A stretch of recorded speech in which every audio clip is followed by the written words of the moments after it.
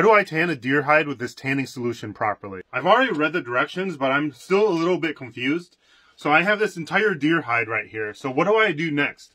Should I clean it a little bit more, or should I patch these holes right now? This right here is the fur side. Should I scrape off more of this? Otherwise, this is the flesh side of the hide. Should I scrape all of this off also? So would my first step actually just be rehydrating this and then cleaning it up a little bit more?